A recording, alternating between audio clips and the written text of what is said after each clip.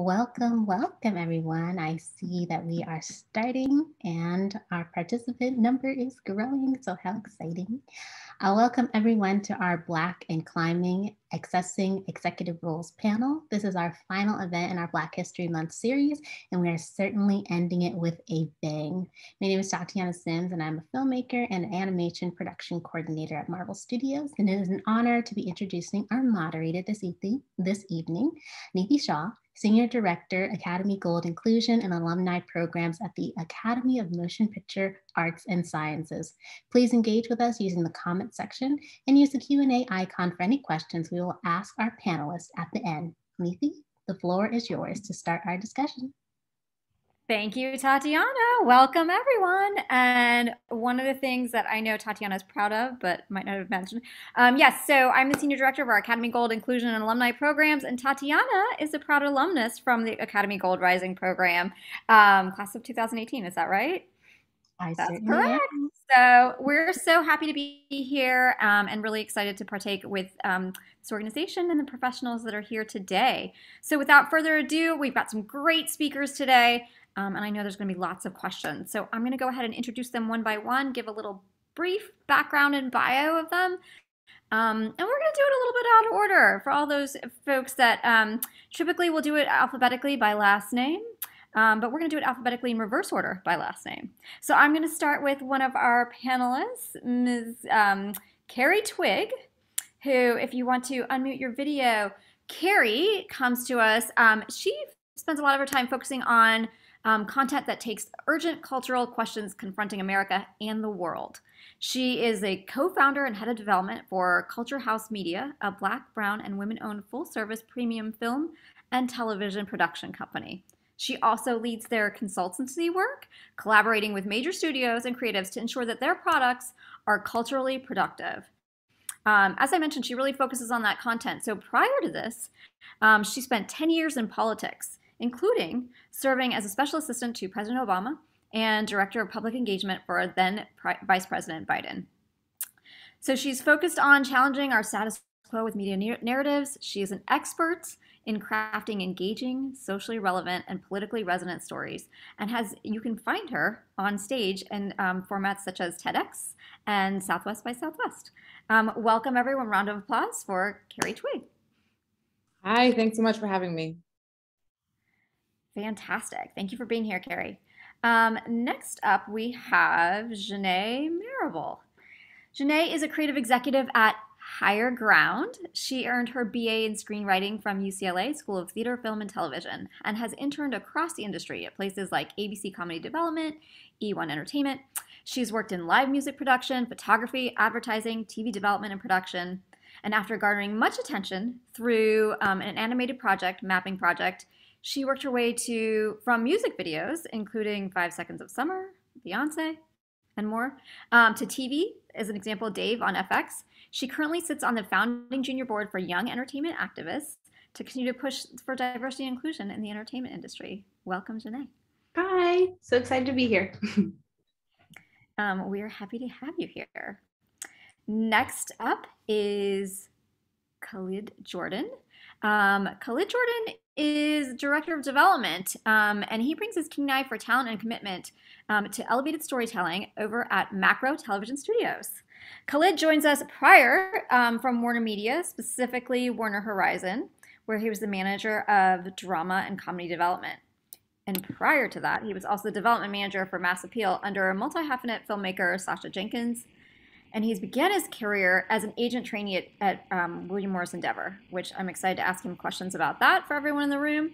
Spending time both in East and West Coast offices, he has a BA in radio, television, and film with a concentration in television production from Howard University. Welcome, Khalid. Thanks for having me. Fantastic. And then next up, we've just got wonderful people here today. Bettina Fisher, Senior Director for Educational Initiatives at the Academy of Motion Picture Arts and Sciences. Also my partner in crime, because we work in the same place. In 2015, she launched the Academy's first annual Careers in Film Summit.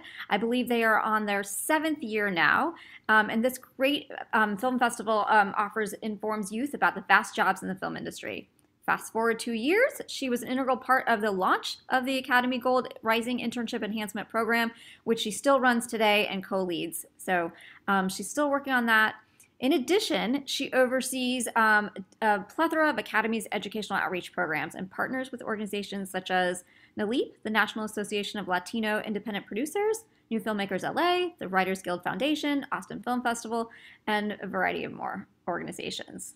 She previously, in her previous career, has worked as a producer and director on with such organizations such as the National Public Radio, otherwise known as NPR, where she's worked on shows such as the Wynton Marsalis Making the Music and Billy Taylor's Jazz at the Kennedy Center.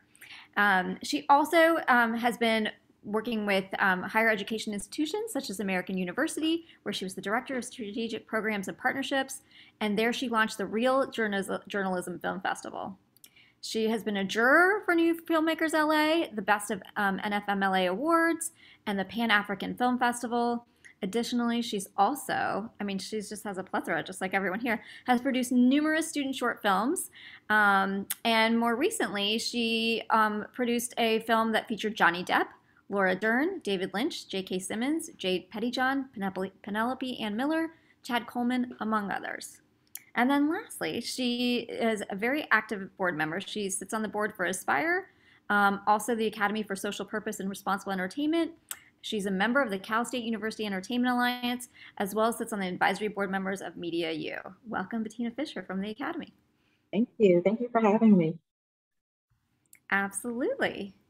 And then I believe our final panelist, wait, did I get everybody? Janae Desiree. Janae is a director of scripted. Sorry. Oh, wait, there's someone else too. Who am I missing? I was just saying hi. Oh, okay, great. Janae Desiree is a director of scripted programming at Array Filmworks, which is a production company founded by filmmaker Ava DuVernay. It's dedicated to the amplification of images by people of color and women of all kinds. If you haven't looked at this organization, you should be looking at it right now. Janae began her career in unscripted while working at Radical.media on the Gene of Invention for Planet Green. From there, she went on to ABC News All Media, working as an associate producer on the news magazine shows for Discovery Network channels. And in 2014, she joined Participant Media, transitioning to the narrative film space. She has experience working in unscripted, narrative, and animation across television and film, as well as podcast. Prior to joining Array in 2020, Janae was an agent also in the media finance group at Creative Artisan Agency, CAA. Janae graduated from Rutgers, the State University of New Jersey, with a degree in communication and a double minor in Africana Studies and Women and Gender Studies. Welcome, Janae.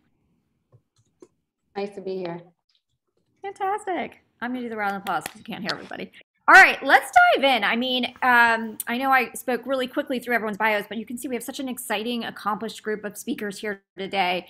And I think we really want to dive in with the question, you all are where you are today. When you began your careers, did you always know that you wanted to be an executive in Hollywood, or was that something that was transformative during your career path? Love to hear if you knew it and you aspired to it and you achieved it, or how you got to where you are today. And I'll open up to whoever would like to answer that first. I'll go first. When I, as you stated in my, when I started in the entertainment industry, I started in documentary filmmaking. I wanted to be a documentary filmmaker and producer.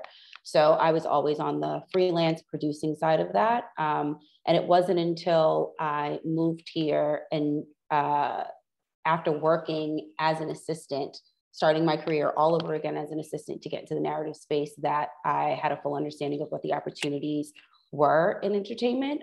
In New York, it's very different. It is, it's unscripted, it's freelance, it's news, it's more grassroots on the ground. So you don't really see that many executive roles. A lot of those roles are in the marketing side or the people that are in California that you never really see. And it wasn't really until I was in that position that I saw the people that I worked for and looked up to and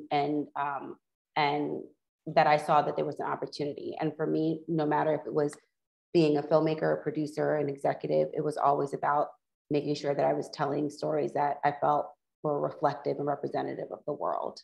So again, in my being an assistant, it wasn't until that point that I realized that there was a path as an executive in Hollywood.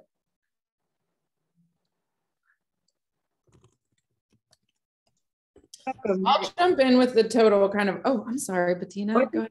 Go ahead, Carrie. I'll go after you.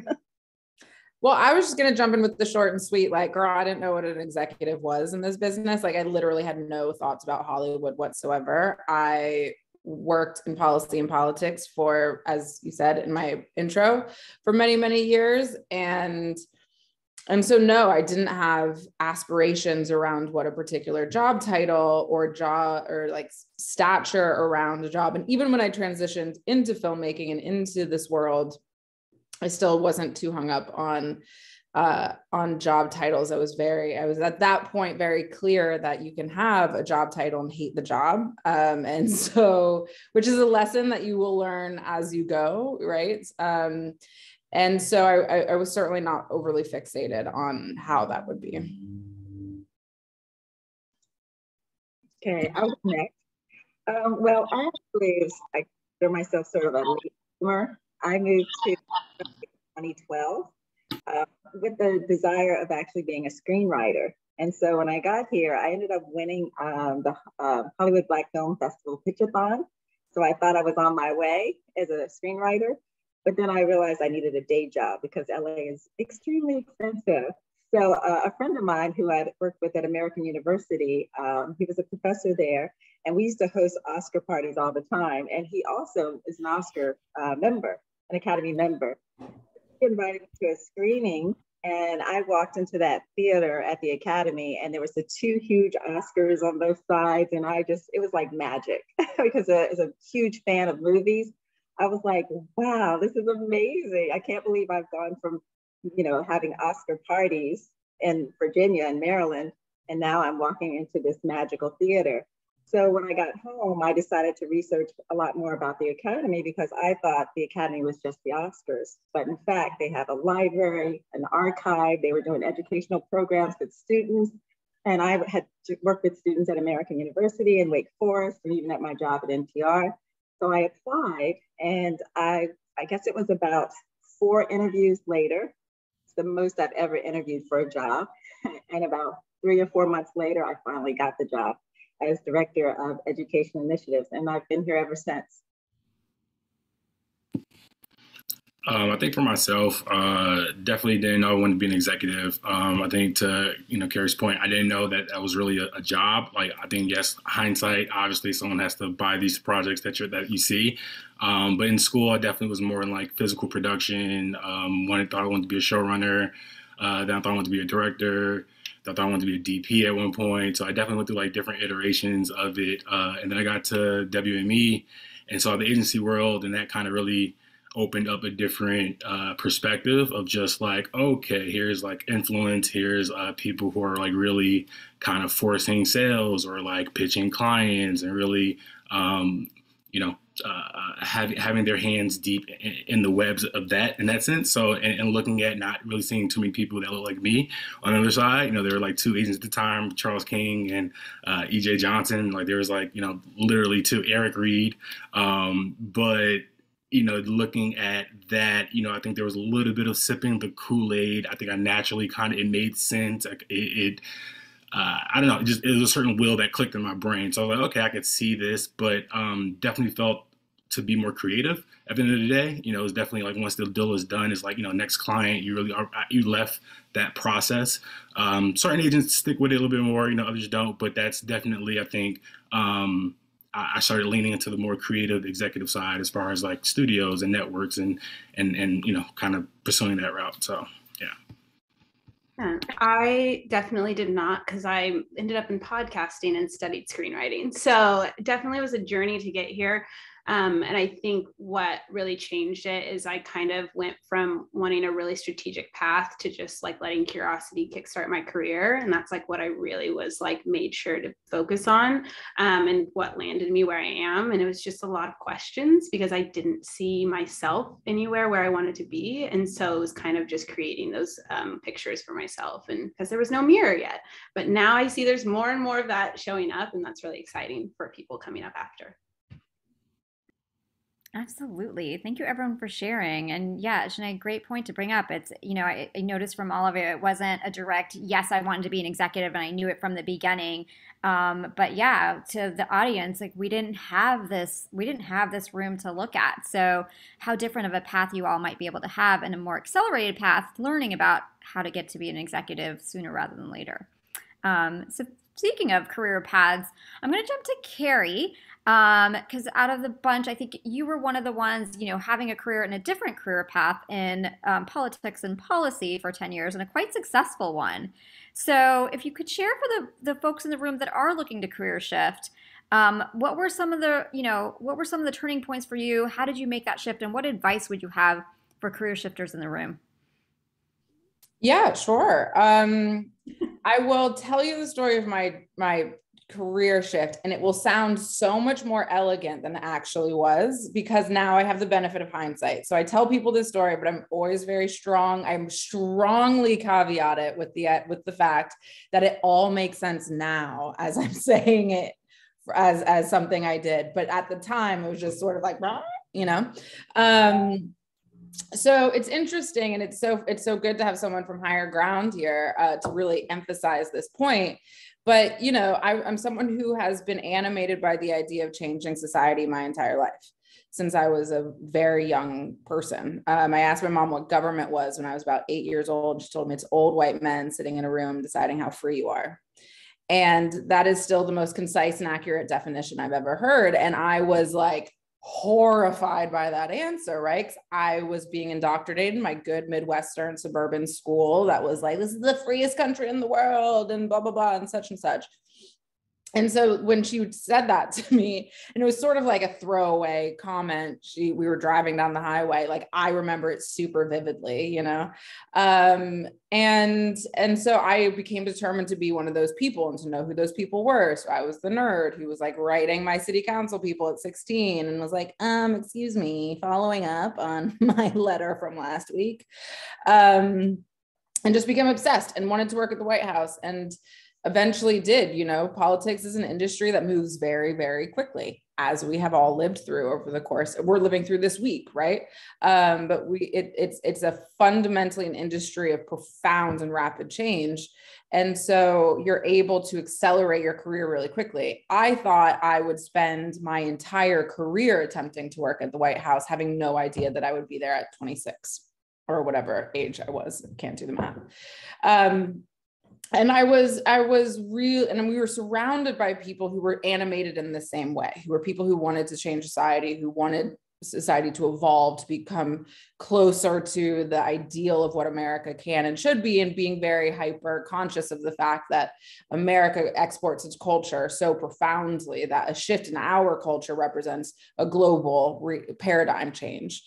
And you go, and so you think the place you do that is the buildings with the marble floors and the fancy columns. And then you get there and you bang your head up against a wall for 4 or 8 years. And you realize like, oh, why was that so difficult? And to me, it is not a coincidence that so many people left the Obama administration, including the Obamas themselves, and went into storytelling. Cultural work is an avenue for us to do the things we were motivated to do from the beginning, which is change society. We needed that cultural scaffolding. An idea has to exist in the imagination of a citizen before you can make policy around it, before you can build legislation around it. And so doing that cultural undergirding became really important and became this missing piece. And so it's not just the Obamas, it's not just me. So many of my former colleagues are now in storytelling in one form or the other. And so I, though, still thought Hillary Clinton was going to be president, So I left the White House in the spring of 2016, moved to New York, was like, I'm going to do creative stuff. I'm going to tell stories. Like, this is where it's at. This is what's important. And started consulting for a handful of different media companies. I didn't really know what I wanted to do. I was very burnt out in my own way. I'd had a very intense previous 10 years. And so was trying to figure out the industry, like for a minute, just was sort of like, does that mean I be on camera? Which I found the most exhausting and horrific experience of my life. Not that horrific, but like I'm not suited for it in a very real way. I'd have to nap for like 7 hours after being on camera for 15 minutes. It was just like the economics were never going to work out.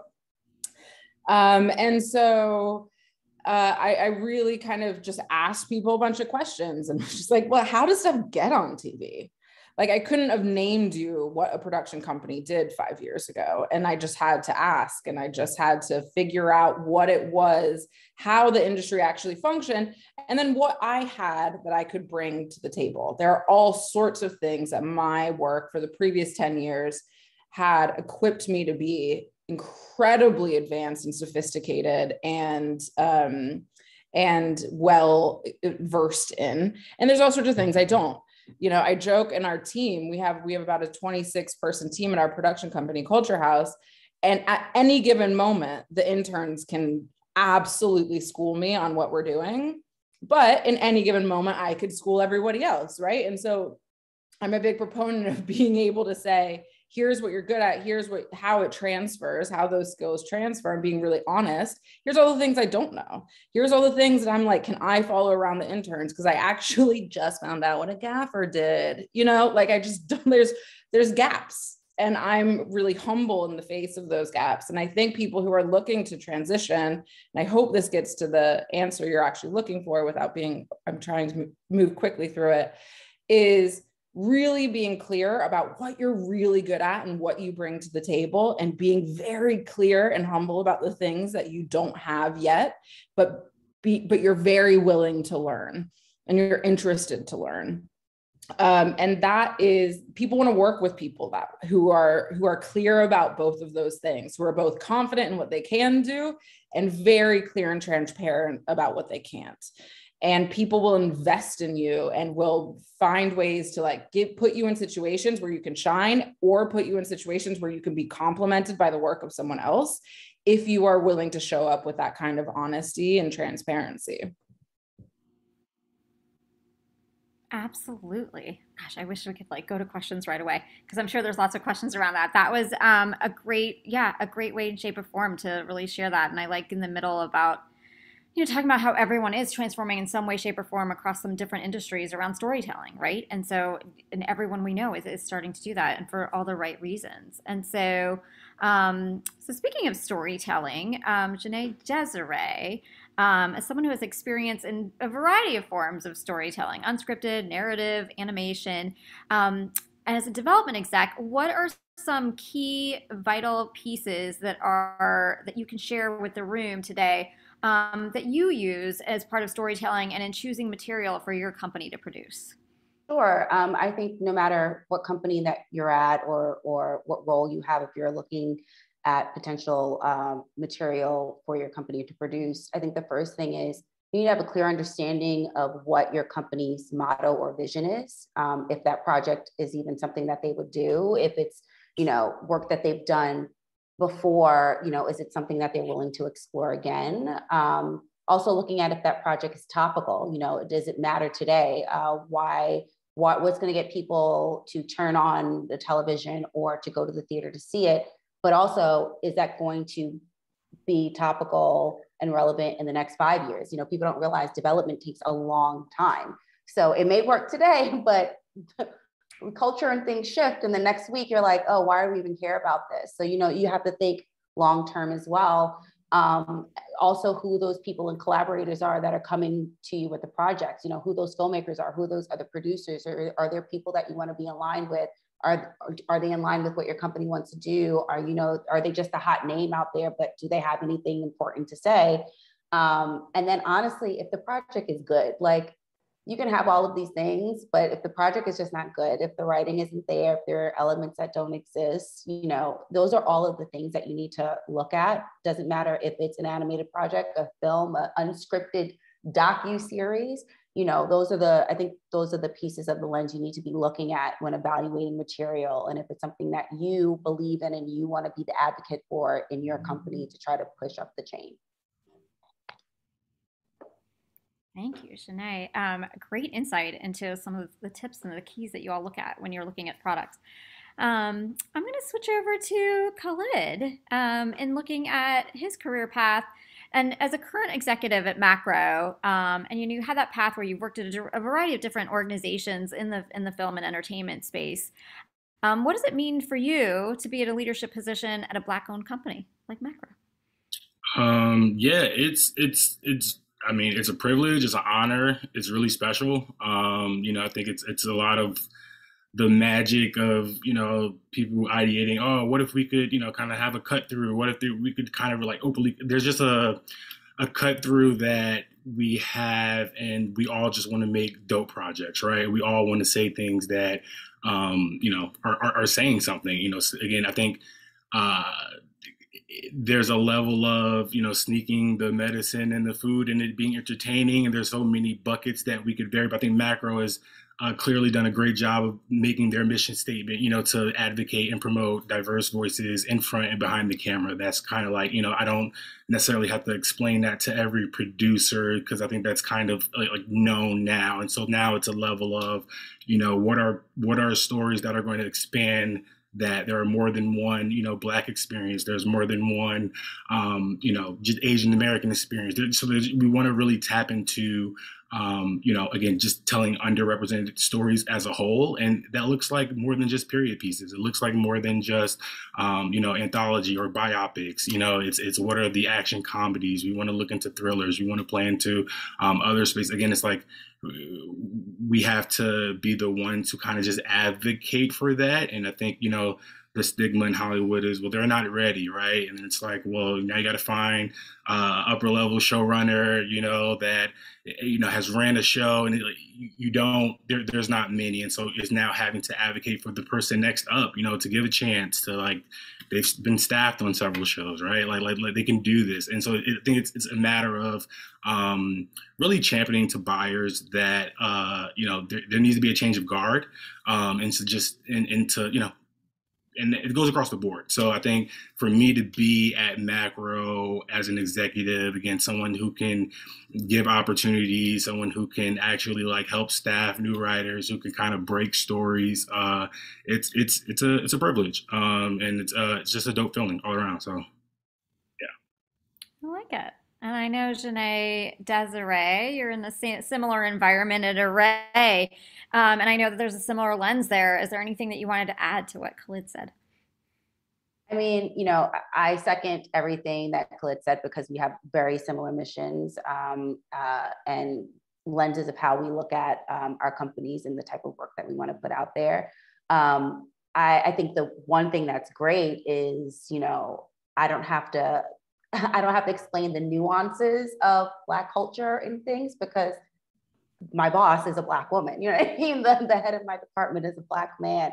My colleagues are, you know, Latinx and, you know, or just are open and have clear perspectives and are children of immigrants. So there is that shorthand, that nuance of things, of experiences that you don't have to explain what it is. But when I was in those, in positions where I was at other companies, I absolutely did explain it, because if I'm not going to be the one to explain it and to express why something is important, who else is going to do it on the team? Because I'm the only one. But it's nice when I don't have to beat it over the head, because you just get it and you want to tell these important stories that are really reflective of our world. So that is the nice thing, and the little piece I want to add to that. Yeah, I like that. I think all of us are nodding our heads around that. I think we all resonate with that. You know, pros to both. Being in environments where we can educate and inform, because that's the only way that change, that movement's going to happen. But also being in an environment where people just get it and we can just like move. So I love that. So my next question is going to be for Bettina Fisher. Khalid was mentioning towards the end of his talk about how, now he's in an environment where he can give back and like give opportunity to roles. And in your role, and which we're going to dive into a little bit later as well, in your role, you're really, I think in majority of the time that you've been at the Academy, you've really been ushering in that next generation of filmmakers and of rising industry professionals. So in your opinion, what are some of the great traits for those that are in the room today that fall in that bucket? What are some of the great traits that you think that they would need to be in order to be successful as an executive? That's a great question. I would say the ability to network and build relationships, because you never know where your next job is going to come from. And we often tell our interns that it's not who you know, but basically who knows you. I would say also to be able to be a problem solver and an advocate for your staff, but also for yourself. As women, sometimes I feel like we don't advocate for ourselves enough. And so that's one of the other traits. And then I would also say to have vision and passion. I feel like everyone in this room has a passion for their job and what they do. And also to be able to pick your battles, because everything does not have to be a battle. But if it's something that it's important to you, I feel like you have to be willing to fight for it. And so, yeah, those are some of the traits that I think would be really important for an executive. Those are great. You really hit that on the head. And I see all of us nodding for that too. So I know all of us have experienced a lot of that and are continuing to do that as our executive roles as well. So not just as you're climbing up, but still while you're an executive too. So that's great. My next question is for Janae Marable. And, kind of staying with the flow of as we're, ushering in the next generation type of activity, you as a creative executive in podcasts, where do you think the future of podcasts is going? And do you think it's an area that some of our industry aspiring execs should be considering? Yes. Second question for sure. I'll start with the second one because I think it's really interesting. And as someone who didn't know the space that well and had to kind of learn it on my feet and learn it on the go, which I love doing, it's a very inviting, inclusive, and just space that people are excited for new people to enter. And there is a lot of attention on it right now. And that's a really cool way to get people who may not have an audience yet or may not have the footing of 1 million followers to have a voice, because podcasting starts the voice. And that's really something that's really integral to what we make. And what I find really accessible about it is the traditional gatekeepers of Hollywood don't really exist there yet. They're on their way, but they don't exist there yet. And so it's really about people who know each other and the networks they build and the community they build and giving others a chance to speak. And so I think that's really informative and helpful for people who are trying to do proof of concepts of scripted shows or documentaries or different things like that. It gives them the chance to try out something, try out ideas, try out people, try out talent in a pipeline that's a lot faster too. So you may have an idea that you just want to figure out if there's anything there, and it's truly just a space for experimentation, which I think is so fun and also a lot less pressure because it's going online with thousands and thousands and millions of other audio things, and so the idea that it's going to make a splash is a lot less scary and can be a lot more inviting for new creatives. And then where do I think it's going? I hope it's going to inclusion, experimentation, and curation, but we'll see. I really think that there's really cool people like James Kim who are doing like binaural audio, to people like Barry who runs Podcasts in Color, which is all about curating podcasts made by people of color. And so people are making their voices heard and entering spaces like Tribeca and things like that to show that this is a real medium and that this is a real thing to pay attention to.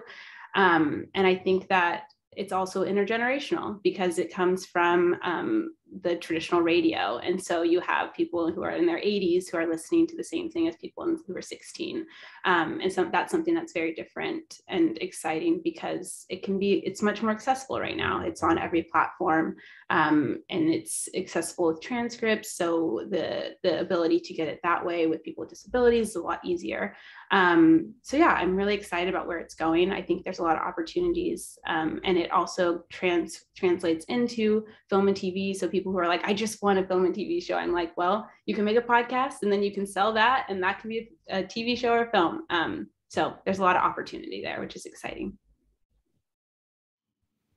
Absolutely. And so glad you're here and sharing that because I think those were important pieces that you hit on that not everyone thinks about when they think about podcasts. You really kind of gave the gamut of it. And I really, really respect and hone in on the facts that it is transgenerational because you don't see that in all other media forms. So that's something exciting. So I hope everyone out there is listening. I know I was. So staying, again, so we're here, we're talking about, how everyone is here, we got here. And this next question, I'd love to point to three of you, Khalid, Carrie, and Janae Desiree. We've spent the first few minutes talking about, you all getting here. But to really have the real and the raw conversation that, to get here, it typically, a lot of the doors were closed for people of color and for people of color to rise to the ranks of being an executive.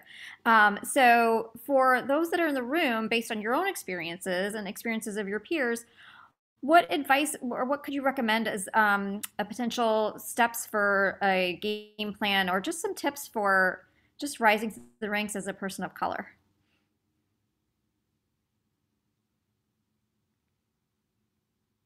I feel like y'all should take this one. I'll take a stab at it. I would say, it was a culture shock, I would say, coming from Howard to Beverly Hills, like literally like within a month of graduation, like it was.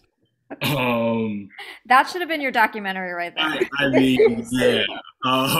So like, yeah, seriously. So like, Eddie Murphy film. There was just a lot going on, and just between like mailroom pressure, personal pressure, just wanting to do well, to imposter syndrome, to I'm literally just dealing with subtle racism, just being what it is, and having to just, I think that, and still show up and still do your job, right? That's the other thing. It's like there's, I think, a lot of blatant things or not so blatant like elements to the job that are very personable. It is a very like social job. It is a lot of it is personality. A lot of it is psychology, and I think one of the pros that I've had to have that goes on my badge is like it's a people thing, and it being aware of just me within white spaces or just spaces that I'm not.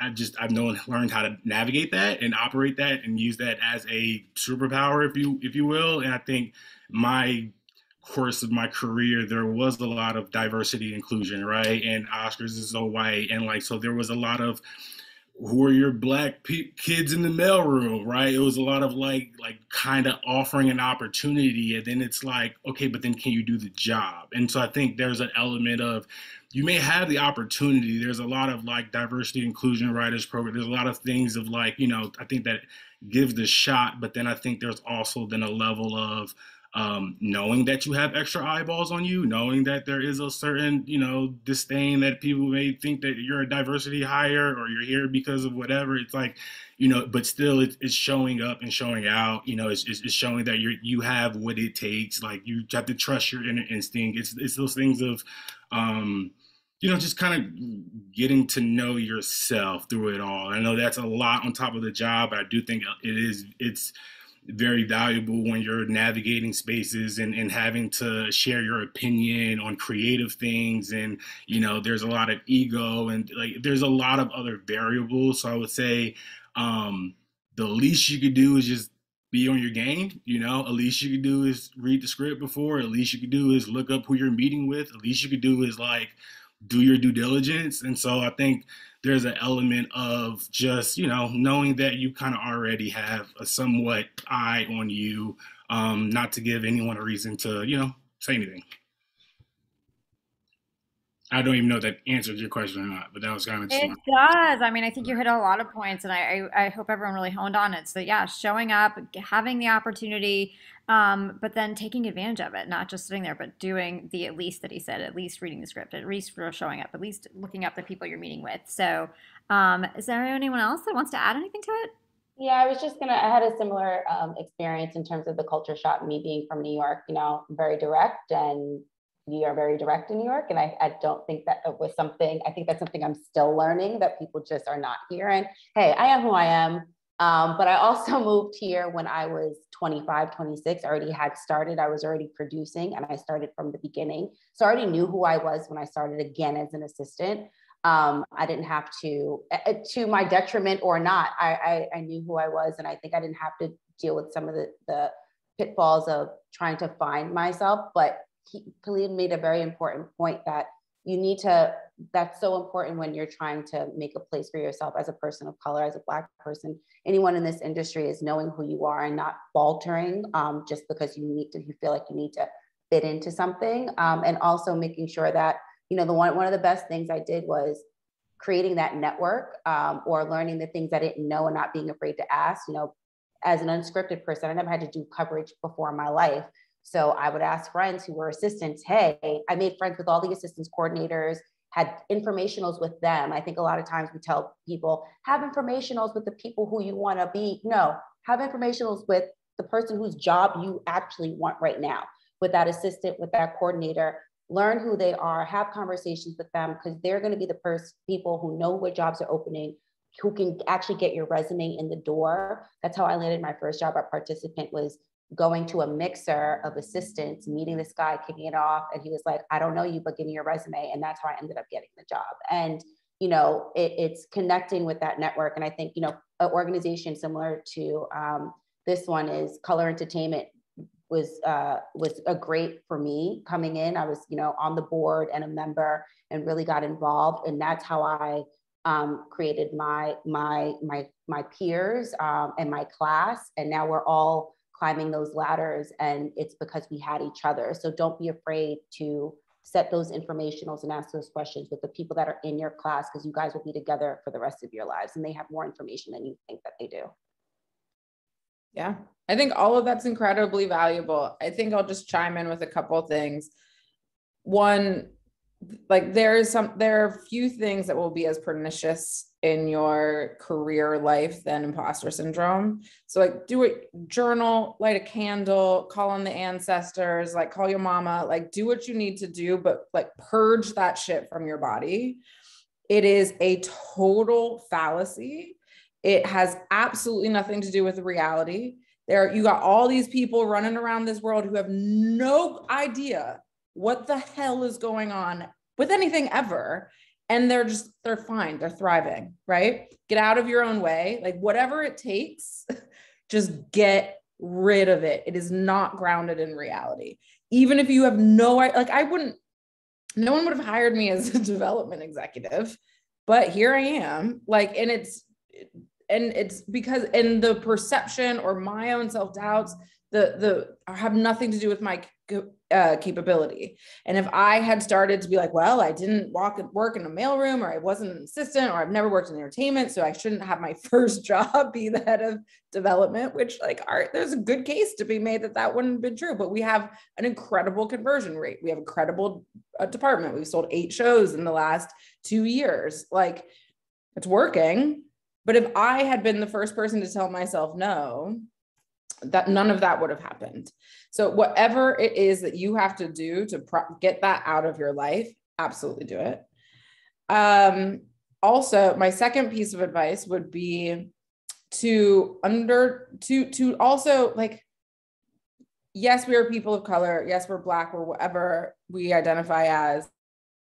But also, when you're in an environment where that is something that is visible because it's more visible because it's not replicated around you, don't let that make you more narrow than you would be otherwise. So like, read the sci-fi, go to the weird thing, go to experimental theater, check out bands of things that you may or may not be into. Read books, read everything you possibly can get your hands on.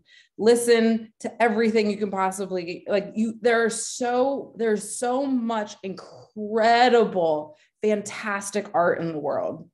There are so many people who are so incredibly brilliant and so incredible and creative that if you start to buy into this idea that because you look a particular way, because you have a phenotype, because you have a background, because your mama looks a certain way, then, and her mama's mama looks a certain way, then that you only exist in one space, like you're actually not going to be able to thrive in the world or your job as well as you possibly can. So people will project that onto you all day long. Like, do not take on other people's limited view of the world for yourself, and do what you want to do. And you should be able to have a conversation on any playing ground that you want to. Like, there's all sorts of conversations that I can't have because I don't care. I'm not interested. And I don't want to talk about it. And I find it boring. But there's all sorts of conversations that people may look at me and be like, well, I mean, it's about Star Wars. Why would I talk to Carrie about it? Like, why? Right. And then you're able to participate in the full range of whatever it is you're interested in. And it doesn't have to be as reductive as like white things or male things or young Gen Z things or Gen X. Like, just do what you want, but have as broad a sense of what's out there and what you could possibly be interested in, and try something new every week, every month, whatever pace is right for you. But like, get out there and see the world and like get to know what's happening. It's so rich. And so many people will try and keep you in a very narrow framework of being a woman or being a person of color or being a Black person or being a queer person or whatever. So you have to be the one to take on the responsibility to break that framework. Don't buy into that mythology. And then finally, I would just say, all of that being true, like the juice has got to be worth the squeeze. So do not let someone rob you of your health in any way, whether it's psychological, emotional, spiritual, whatever. Yes, opportunities are valuable. There's a lot of opportunities in the world, but every job you have, if you have to then spend 6 months recovering from it, how good of an opportunity was that really? And you have to be really honest with yourself and like try and break the mold around some scarcity and fear. And I recognize how ridiculous that can sound when you've got loans to repay, when you're trying to cover rent, when you're trying to make it in a new city, when you're trying to break into an industry. But at the same time, like, you have to be at fighting weight. We are in a creative business, and all of those things sap your creativity so quickly and so dramatically that if you're in an unhealthy environment, if you're in an environment where all you're doing every day is the emotional labor of trying to exist in that environment, you're actually not going to be able to get the things you want. You're not going to be able to create on the level or perform on the level that you want. And so be mindful of that energy exchange. It is very, very difficult to exist in some of these environments. And you have to be incredibly judicious about your own capacity to function and for how long. And the minute you start getting the like, oh, I'm so tense at the idea of interacting with these people or going to this place, you got to get out of there. You got to make your exit strategy and you got to do it. And you got to bet on yourself. And that goes back to my first point, that imposter syndrome is one of the greatest lies that anyone can tell themselves. And you just seriously light the candles, do whatever you have to do to get rid of it. This was all fantastic advice. I think all three of them really hit on some really important things, and I'm seeing some notes in the chat where people are agreeing to all of this. So thank you both. That really, those pearls of wisdom you can't get but from a panel like this, from people that have walked the walk and are talking the talk. So appreciated. I want to give time for Q&A. I also do want to ask one more question because it parlays into everything that we were just talking about, you know, coming in and coming into your own and still showing up, and, you know, trying to get rid of the imposter syndrome. What's great about this, you know, us as executives on this panel didn't have this, but for all of you in the room do have this now. A lot of the organizations are starting great programs to really allow that for you to be yourself, to be more inclusive, to foster that creativity. And so I know one of the folks on the, I mean, there are a lot of great programs out there. And one of them is with one of the folks in the room. So I would love for Bettina, if you could just take a minute or two, and then we want to open up to Q&A, but to tell about one of the programs that really fosters it and allows a platform for growth in filmmaking. Sure. Our Academy Gold Rising program. Sure. So the Academy Gold Rising program is a multi-tiered industry diversity internship and mentoring program under the Academy brand. And while we have interns at the Academy, it's also an enhancement program for interns who are at our partner companies. And our partner companies include anywhere from 20 to 25 partners that are either studios, production companies, agencies, or either technical companies like Adobe or Photochem or Panavision. So the students have their internships during the day, and then we provide weekly panels, master classes, lunch and learns, professional development workshops, and mentors for about 100 students. The program initially starts in the summer, and it's 8 weeks. And then after those 8 weeks, the students get a mentor in their area of interest for 8 months. And then after that, they become alums of the program, and they can join affinity groups. They can help plan programs. We often have them come back and speak on panels. And we follow their career trajectory all the way up until we hope they get an Oscar. But what we can say is that this program has been very successful. We have students who've gotten jobs all over the industry. And I would say about 83 or 86% of the students are working in the industry in a career path that they want to be in. So, and I saw in the chat, some of our interns, our former interns or alumni are actually in the room. But yeah, it's a great program. Awesome. Thank you for sharing that, Bettina.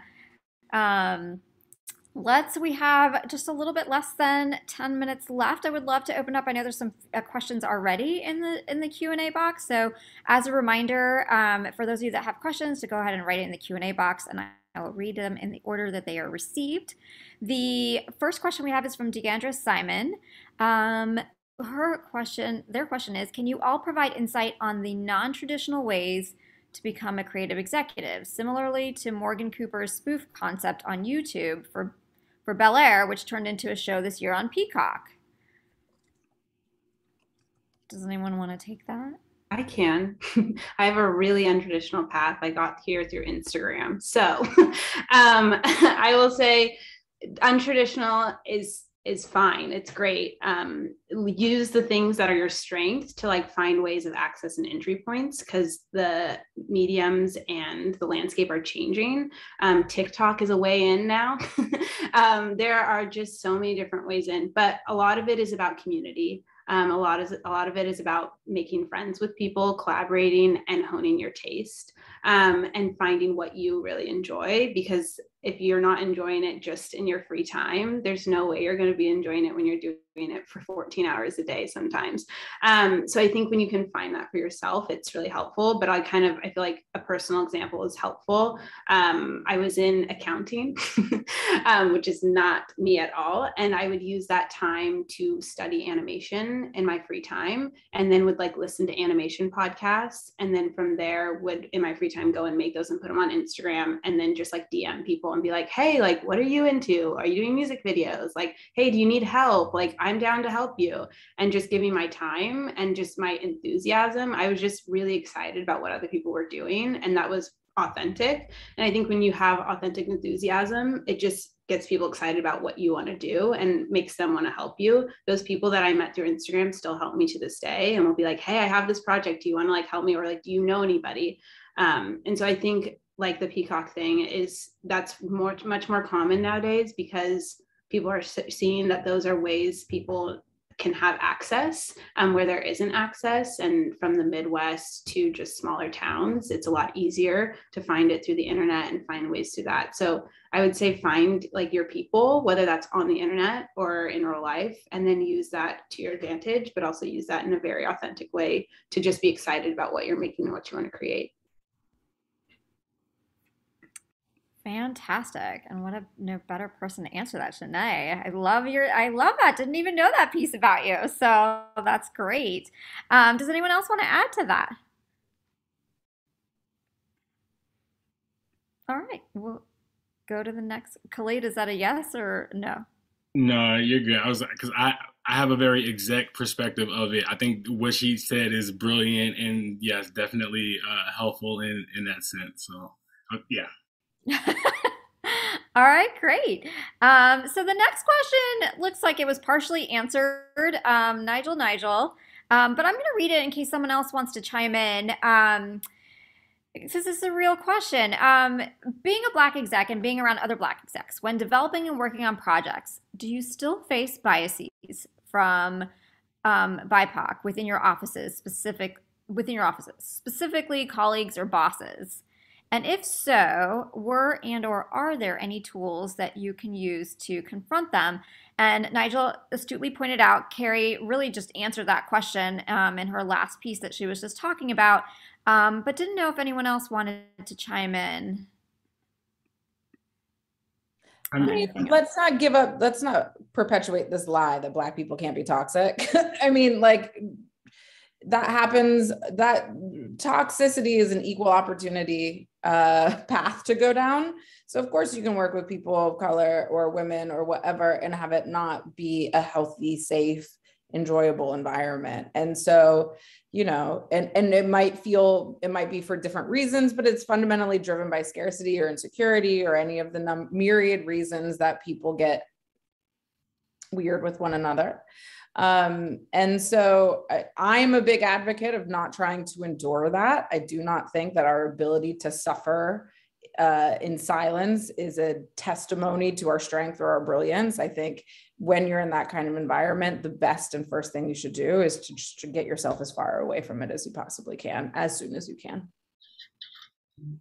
Yeah, I was just going to add, you know, I think also as far as like your team, it's knowing, you know, who's superpower, like who's interested in what's their interest. Are they the anime person? Are they the, like, and I think that's just honestly like our boss like knows that, and and I'm just talking from my experience of, you know, how macro, because it wasn't that way in every job, right? So like other different boss who would just send me every period anthology, you know, whatever, sports project. You know, I used to play football at Howard, but like you would think I'm into sports, I'm not. So Carrie, to your point, it's like there is a level of like just no, and people putting that on you, and then it's like, oh yeah, well I just figured that. Well, you didn't say anything. You just turned around the coverage, and you know it's always like, but that's not my interest, you know. Or I actually want to do more comedy. And like there's a level of, I think, just being aware of that. So as projects come in, and like there's a level of, okay, this is for me, so and so should read this, right? Like they'll actually get this mythology. Like it's a lot. I don't understand this period post-apocalyptic type of world. You know, I think there's different projects and gamuts that may fit different executives better. And so I think, you know, what I may not like or fancies like me may actually gone through someone else, and it's their passion project, and it was a personal attachment that they had to it or whatever. But I do think that, you know, there is a level of stereotyping, you know, projects or, you know, who should point on it based off of just, you know, appearances or what you think. But I don't think it's that much. I don't know. I was just going to say, to piggyback off of what they both said, and something Bettina said about knowing when to choose your battles, but at the same time, if someone is coming to you and putting you in a box or being toxic in any way, also knowing how to communicate that to them and advocate for yourself, because if you don't put a stop to it, they will continue to do it. And also, if you are in a position where there are younger execs under you, if you feel comfortable, and whoever that other person is that might be putting them in a box, advocating for someone else who may not have the voice to speak up for themselves.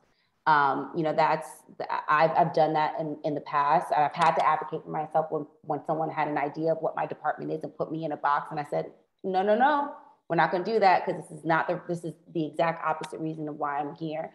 Anytime that I've had confrontations, it's just, you know, you can always respectfully check someone. And no matter what your position is, you shouldn't feel like you don't have a voice, because you do have a voice. So that's just the last piece that I'll share. Spot on everything everyone said. Janae, you answered. I was just going to ask, I'm like, what if they feel like they can't advocate for themselves? And you answered it right there. Then find someone who can advocate for you. And I think that's a really, really valuable piece as well. All right, great. So we are at the top of the hour. I'm going to turn it over back. And I'm sorry, I know Harvey and Desmond, you both have questions. I'm going to turn it back over to our hostess with the mostest, Tatiana, to let us know about next steps. Definitely. Well, thank you everyone for this amazing panel. I know that I just sitting here watching as a fan took away so much from what you all shared. I'm so sorry that we were able to get to more questions, but please email us at Young Entertainment Activists and we'll try our best to get your questions answered. And that is basically all the time that we have for, but I want to thank Niti for a phenomenal, beautiful, incredible job moderating. I want to thank our incredible panelists for taking their time. I hope you as viewers really took away just the historical part that all of us could really come together and make this happen, because it's not oftentimes when we talk about the Hollywood C-suite that we talk about development that we see our faces, right? So we really empowered people today. So I hope that you all as panelists walked away with that. And thank you so much for our audience for watching. Thank you all and have a great night.